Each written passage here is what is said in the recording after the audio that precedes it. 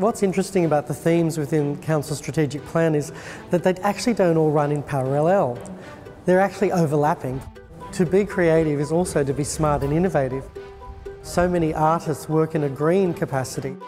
Livable cities are really defined by cities that are creative. It's where they join and touch is where the magic can happen in this city.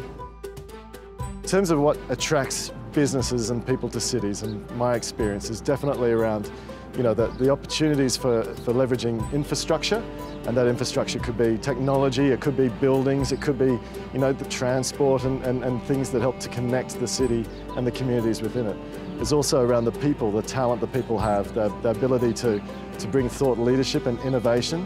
Those are the things which definitely help to differentiate cities.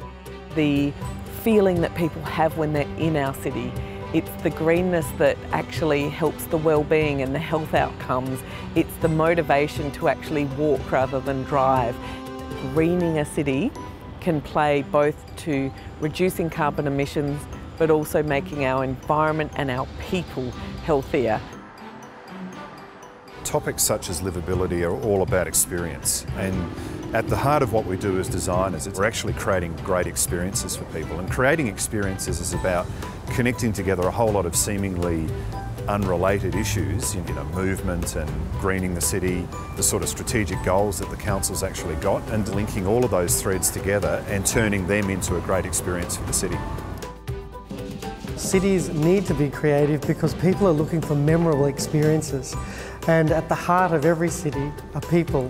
Creativity really strives to give people memorable and important experiences to make their lives meaningful and purposeful.